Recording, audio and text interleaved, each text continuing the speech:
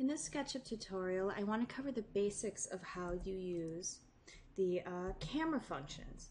So down in the lower left-hand corner here, I have the large tool set going, and you'll see that we have a camera, position camera, which looks like a little man on a red X, and we have the ability to look around and walk around. So the image I have right here is just one of my scene tabs where I've been orbiting around. But when we look at it this way, even when we kind of zoom in and position ourselves, it's always looking like we're on the outside. We're on the outside looking in, sort of like a dollhouse or that type of thing. And this is about as 3D as we've gotten, but putting a camera in has a really nice effect of making it feel like the viewer is there. Okay, so to put in a camera, it's really quite simple. We're going to come in, grab the position camera tool, and when we hover over the floor and just let it think for a second, you'll see that it says on facing group, which means that we'll be standing on the floor. So it brings me right into the space. It's pretty quick and easy. Once you've done that and you've kind of floated into the space, you'll see that your cursor looks like two eyes. That's the look around function. So I'm able to, well, in fact, look around. And I can turn, basically pivoting on the point that the camera was inserted at. Okay, so that's the look around function. The eye height is at 6 feet. If I want to change that number and have the camera be higher or lower, I can simply type in, for example, 8 feet. You'll see that I'm up quite a bit higher, and then I can look down or change that back to 6 feet and look up and that type of thing. So you can really customize this quite a bit.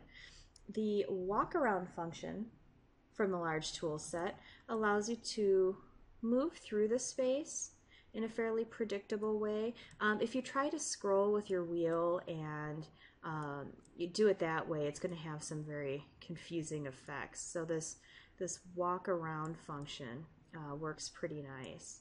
So I can back up and move around, get a view that I like, go back to the look around, look up and down, and that type of thing, and get something that I'm very comfortable with. Now, if I wanted to change the camera, the field of view a little bit, I can do that. I can go up to camera at the top and go into field of view. You'll see that my value control box in the lower right hand corner changes. It defaults at 35 degrees, and that's very comfortable. But if you do want to tweak that a little bit, I could say maybe 45, for example, hit enter. And you're starting to get a little bit more of that fisheye kind of blown out look. So that can be very effective if you're trying to get into a space or make it seem a little bigger or something like that. But it can have the effect of being too distorted and stretched out. So I made it even a little bit bigger there. So I'm just going to put it back to 35. But just be aware that you can change that, although I think that it can have some kind of nasty effects if you're not careful. Okay, so that's, putting in a camera, either walking around or looking around to get it how you like it. Now, once you get a view that you like, don't forget that you need to go up to your Scene tab, right-click, and Update, where you're going to go through all that work, and when you move away from that Scene tab to another, it'll be gone and you'll have to do it all over again.